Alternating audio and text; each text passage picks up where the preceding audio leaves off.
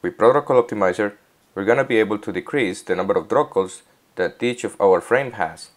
So if we hit play here, each frame consumes 77 draw calls.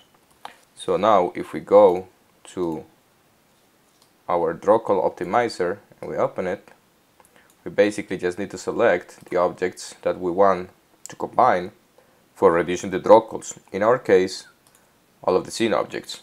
So after we have added all the objects, the tool will basically organize all of the objects by the type of shader that each of the object uses.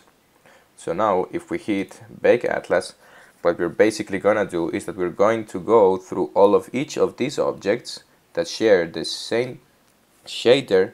We're gonna create a bigger texture, and this texture will contain each of the textures that each of the objects has.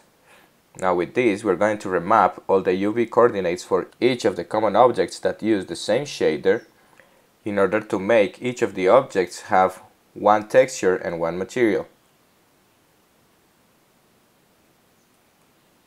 Now after the process has been finished, we're gonna have a folder named with the same name of the scene with the atlased textures. So if we select on each of these textures, we're gonna have an optimized object that basically contains an atlas of all the textures. Now if we notice, we lose some quality after the optimization process, and this is because the approximately atlas size, in our case for these two shaders, is double the maximum size of our texture has right now. So if we select all the textures and set it to 2048, this will make the scene look how it used to see. And now if we hit play, we can see that we are just now using, instead of 77 draw calls per frame, we are now using only 24, which is a 3 times decrease of the number of draw calls for rendering this scene.